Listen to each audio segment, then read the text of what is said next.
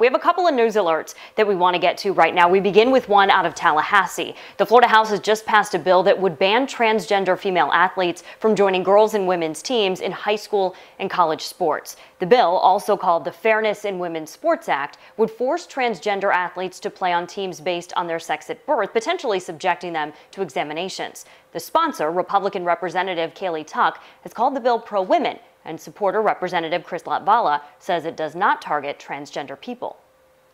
Not targeting the LGBT community.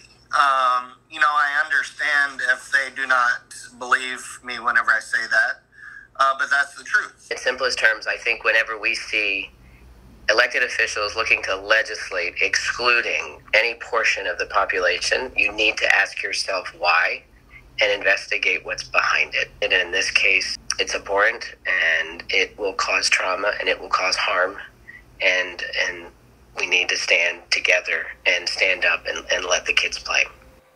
Just this week, the NCAA said it would consider pulling championships from states, including Florida, that ban transgender athletes from participating in girls and women's sports.